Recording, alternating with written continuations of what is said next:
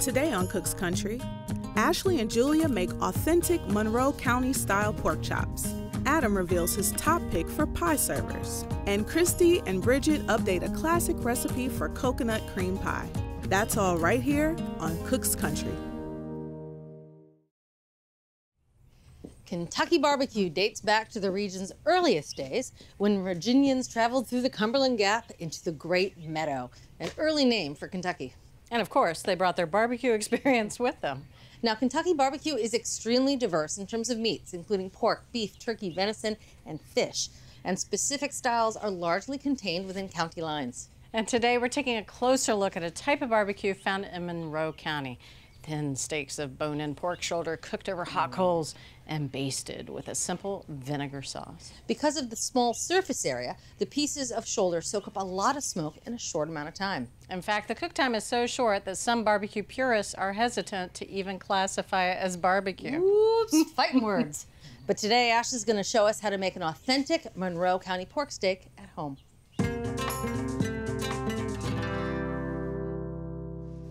So Bridget floated the idea that this kind of barbecue, Monroe County pork steaks, isn't barbecue in the true sense of the word because it's not smoked low and slow. Now, Ashley, what do you think about that? I have to admit, I thought she was right. You really? Yeah, until I actually tried this recipe. I thought it was going to be shoe leather or jerky. But honestly, they cook so quickly and they are such a tender cut of pork. It was a game changer for me. So it still tastes like barbecue? It totally does, yeah. All And right. it's as much about the sauce as it is about the pork chops. All right. Barbecue fans, unite. We have 8 6-ounce bone-in blade-cut pork chops. And using some kitchen shears, I'm just gonna cut little slits every 2 inches right around the loin portion of the pork chop. Oh, right in through the middle. Right in through the middle. And that just prevented the pork chop from buckling. And that's because these guys are only a ½ inch thin. One of the reasons we actually chose blade chops for this recipe is because not only are they readily available, but they're also usually sold pretty thin. So I'm gonna put these onto the rim baking sheet and then I'm just gonna quickly wash my hands. So this is one of those barbecue sauces that I sort of want to just take a bath in because it's so good. It's obviously made with butter, so you can't go wrong with that. But it's not a super thick sauce. It's one of those that's made with vinegar, and this butter is going to go from golden to brown in about 4 to 5 minutes. Oh, so we're browning the butter. We are. And right now, as you can see, I'm just swirling the pan constantly. And again, this will take about 4 to 5 minutes, and you're gonna know that it's ready when you start to smell that nutty aroma. And it does have a tendency to go quite past that point pretty quickly. Don't walk away from brown butter. I've done that too many times. So I'm gonna be babysitting this for a few more minutes. All right, so as you can see, we've got some beautiful brown butter. So while this cools just ever so slightly, I just wanna quickly make our spice blend. So we have 2 tablespoons of kosher salt, 2 tablespoons of cracked black pepper, 1 tablespoon of paprika, and 3/4 teaspoon of cayenne pepper.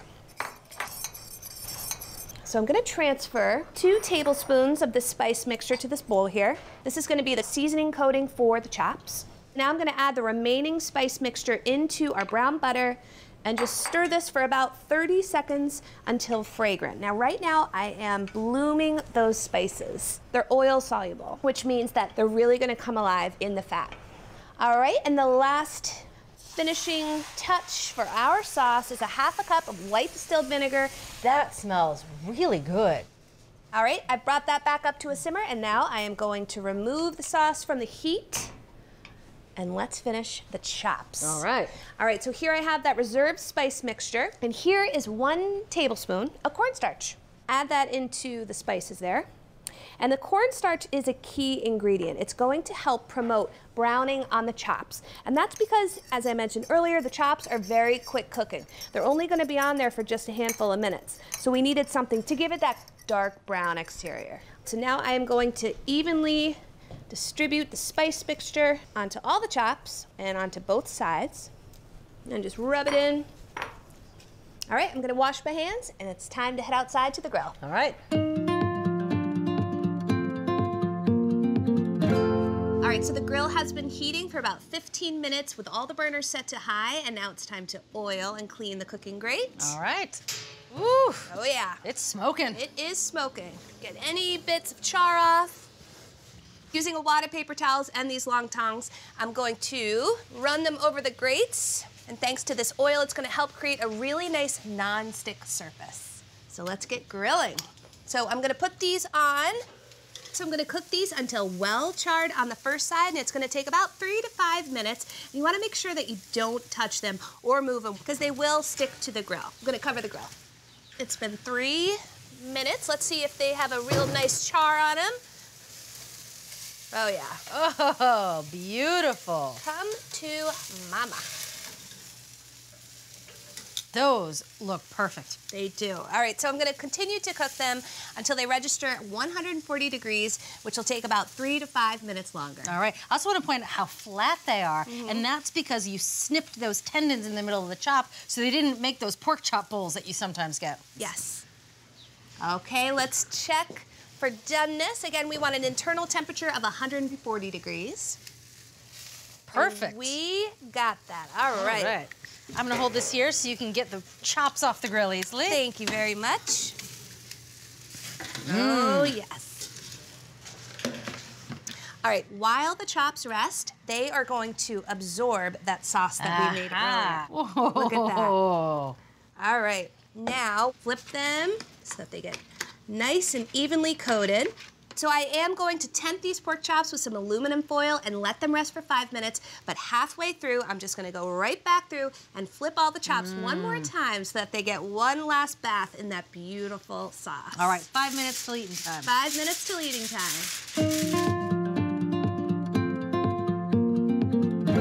I'm excited. Me too, we ready to eat? I'm ready to eat. All right. Let's tuck in. There Thank you you. are. We will transport ourselves back to Monroe County. Add a little bit more. Oh yeah, feel free to add a little extra. Sauce.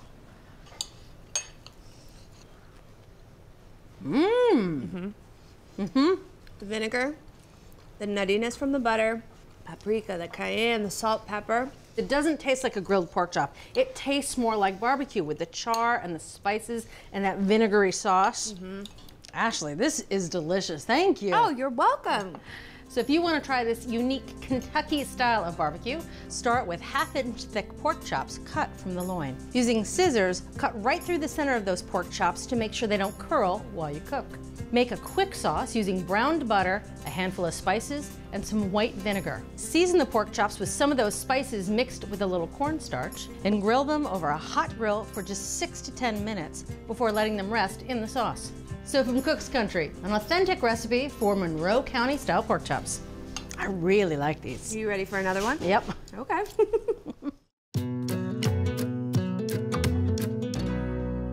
It slices, it lifts, and it serves. It's a pie server. At least it should do those things. So Adam's here. He's going to tell us which pie server won our testing. You know, Bridget, baking a pie is an act of love. Serving a pie neatly is an act of folly. Courage. I have mutilated and maimed more than my fair share of defenseless pies in my day. And usually I put the blame on a subpar pie server. This time we're gonna find the right one to use. We have this lineup of 6 different pie servers. The price range was $6.95 to $35.95. There were 6 different types of whole pies the testers used these on. 3 of them were homemade. That was a North Carolina lemon pie, a double crust apple pie, and a chocolate cream pie with a graham cracker crust. So you have different filling textures and crust textures going on there. They also tried them on 3 different store-bought pies. Another double crust apple pie, a pecan pie that had that hard layer of nuts across the top, and a pumpkin pie that was sort of a custard pie. The first thing that testers decided is if you want to just use one utensil to cut through a pie, a lot of people will pick up a knife and use that and then a separate server. Sure. But if you just want to use one utensil, it's got to have serrations on the side of the pie server like this. Doesn't matter what type of serrations, but without serrations, you are not going to cut neatly through a top crust or a layer of pecans. Sure. Now, I want you to give this one a try. This one. Yeah, would you serve us a piece of pie, please? All right, got a nice apple pie here. That is beautiful. And thank you for taking that first slice out. I wanted to make things a little easier for you. Nobody wants to take the first slice of pie It's out. always a disaster. All right, so Oh my God, that is looking good. There we go. That is looking really good. Not bad. I've got a couple pieces of apple in there, but not too bad. A little bit, not too bad. Why don't you try this one and see if you notice any differences? All right. Oh, I see an issue here. Yep. Well, so this is a pie that you serve with a fork and knife out of the dish. And a lot of ice cream over it. At this point, I would just call it a cobbler. You know, the problem with this pie server, number one was the length of the blade. It was 7 inches long. Most pie plates are 9 inches long, so all that length was not optimal for negotiating a 9-inch pie plate. Number two, the width of the blade was only 1 7/8 inches. It was actually pretty narrow, and testers found that it didn't always provide enough support to the slice of pie that you were transporting from the pie plate to the serving plate. And then a big problem was the handle for a couple of reasons. First, you can see that it's set at the same plane as the blade, and that really limited leverage for getting underneath that bottom crust as you experienced. Totally noticed that. It would not let me get all the way down in there. And that's the length and the handle angle going at you. Also, the handle was metal. It was a little thin. It didn't provide quite as much grip. Now, that first one fixed all of those. This is the first one that you tried. You can see the shape of the blade differs. It's 4.5 inches long, 2.5 inches wide, so you get better support underneath your piece of pie when you're moving it from the pie plate to the serving plate. Also, the handle is set at a different plane from the blade. It's a little bit above, so you have better leverage for getting underneath the bottom crust. And the handle is also just generally bigger, beefier, stickier, easier to hang on to. Testers really preferred it, thought it was more comfortable. The offset is key, because I think that's why I left half of that pie behind. I'll take care of that when we're done with this, though. We'll clean up that little pile there. This is the winning pie server. This is the OXO steel pie server, $9.99. It's serrated actually on both sides, so whether you're a righty or a lefty, you can cut through nuts or a top crust without a problem. It's got a well-dimensioned blade, the right kind of handle. The one caveat with this pie server is that because of the serrations, this one and any server with serrations was not all that gentle on our favorite pie plate, which is non-stick coated. Because it's metal. Because it's metal. If you're concerned about that, testers also recommended this. This is the OXO Good Grips Nylon Flexible Pie Server. It's $6.95. It's got serrations. It had a little tougher time getting through nuts or a top crust, but it was a lot gentler on a non-stick surface. Great, so no ruining your pie plate, and that means more pie on the table for us? As fast as possible. And you're gonna need a pie server for all those pies. So our winner was the OXO Steel Pie Server. It's $9.99.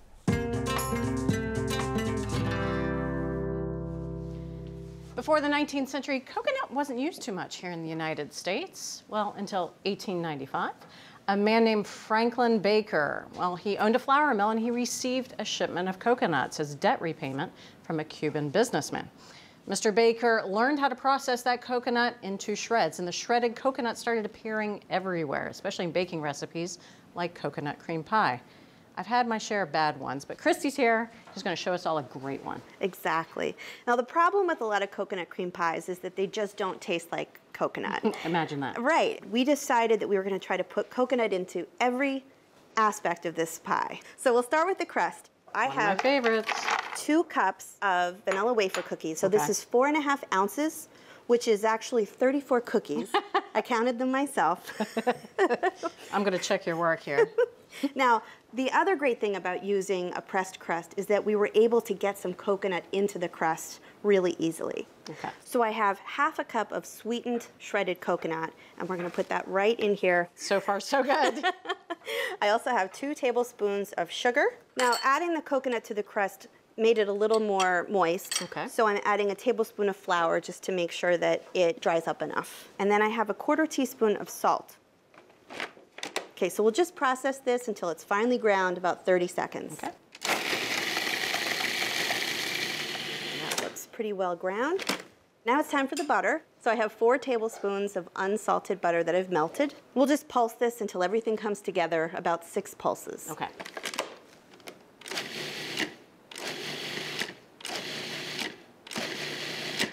Okay, let's go put this together.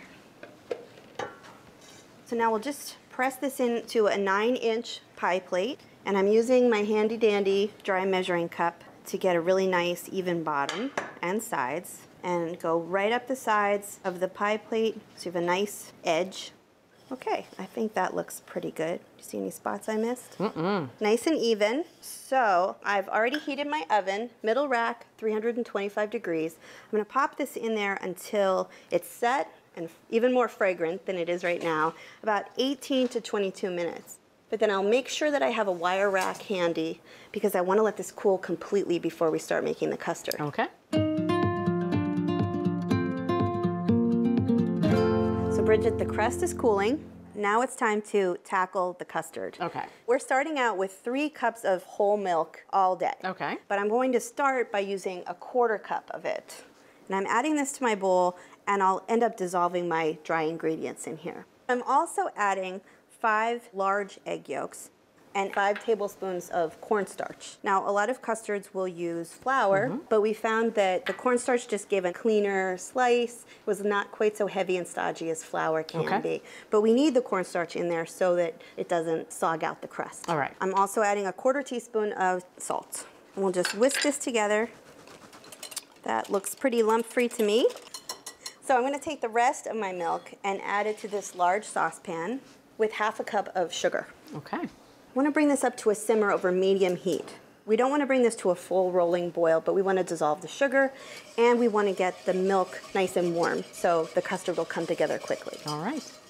So the milk is at a nice simmer. Remember, we didn't want it to be boiling. And now we're going to add 1/2 of the milk to this egg mixture. And that's just to raise the temperature of the eggs so they don't freak out when they hit the hot pan and curdle. We don't want scrambled eggs. No. So now this is all mixed together, so I'll add this back to my nice hot milk. This will move really quickly. Right. I'm going to constantly whisk it when it goes in there so that nothing sits too long against the heat. And what I'm looking for is 180 degrees on my thermometer. 30 seconds to 90 seconds, so very fast. That's it. I think we're probably there, Bridget, because this is already nice and thick. 180, that's the magic number. Looking good. All right, so I'm gonna immediately take this off the heat, and that means not just turning the heat off, but taking it off that hot burner so it doesn't continue to cook. See how nice and Rich and smooth that is? Buttery. Notice that we haven't talked about coconut yet. You said coconut in every pot. Coconut at every step. I promised it. I promised it. So we went back to what worked in the crust. This is another 1/2 cup of sweetened shredded coconut and a 1/2 teaspoon of vanilla. We'll just mix this in. All right, so Christy's using shredded sweetened coconut, and it's a little bit flexible. It still contains some moisture. It's really good to eat right out of your hand, but sometimes you might find something called dried or desiccated coconut. This stuff is completely dried. There's almost no moisture left in it. It can be finely ground like this or sold in very fine threads. Now, it's really difficult to exchange one for the other because, again, this contains almost no moisture where the shredded coconut is still plump and juicy. And we love using the shredded coconut because it's available and it's got a bit more flavor. And I can do this. It gives really great flavor to this custard, and we're adding it at the end so it doesn't really cook in the custard. So the flavor, just like we had vanilla at the end, so the flavor is nice and bright and fresh. Preserving that coconut flavor. And look at this texture. See how nice and thick and smooth this is? That's because we got it all the way to 180 degrees so that the eggs could thicken appropriately. Okay. We're all done on the stovetop. Let's move over and we'll put this in the pie crust. Great. So I'll just pour the whole thing in.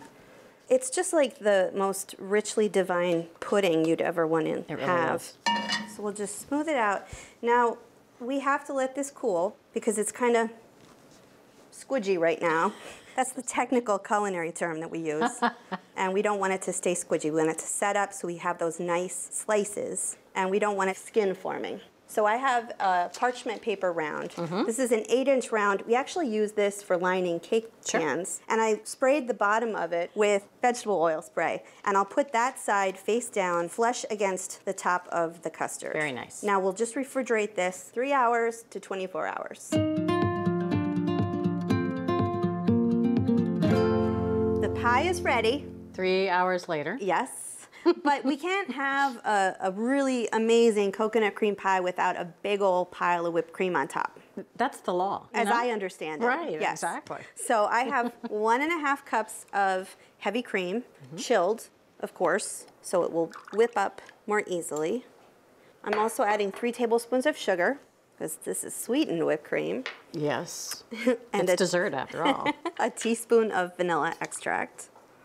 Now we'll do medium-low speed for about a minute. Okay, that looks nice and foamy. All right. So now we'll go to high for 1 to 3 minutes. So we'll keep an eye on it. We're looking for nice stiff peaks. And it's a good idea to start the whipped cream on a lower speed because it really starts to incorporate air into it more readily, and also so you don't get splatters all over the kitchen.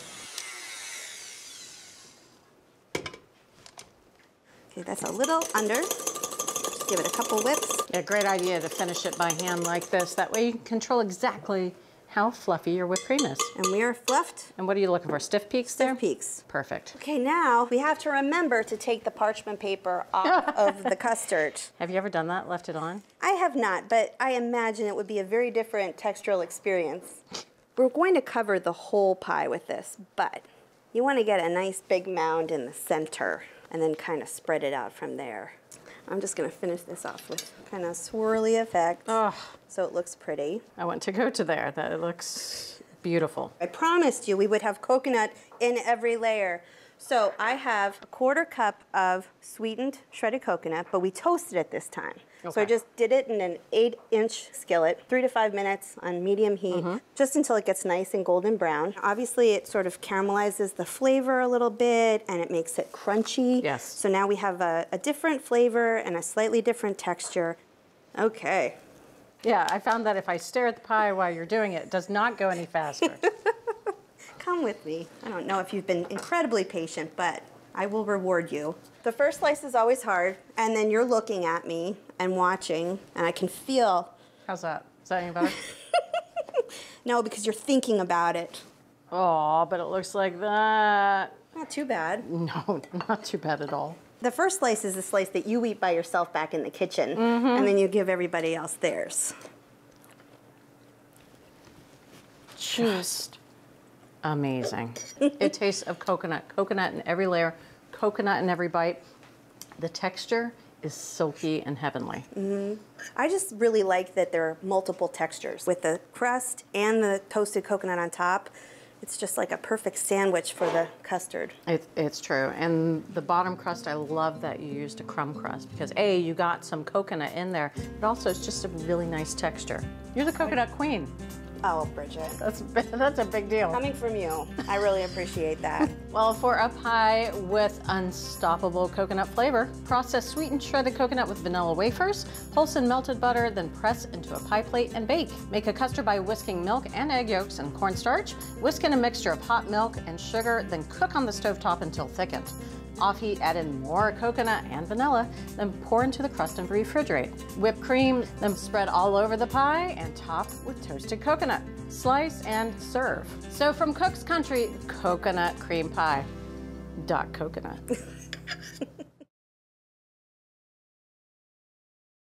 Thanks for watching Cook's Country from America's Test Kitchen. So what'd you think? Leave a comment and let us know which recipes you're excited to make, or just say hi. Now you can find links to today's recipes and reviews in the video description. And don't forget to subscribe to our channel. See you later. Alligator.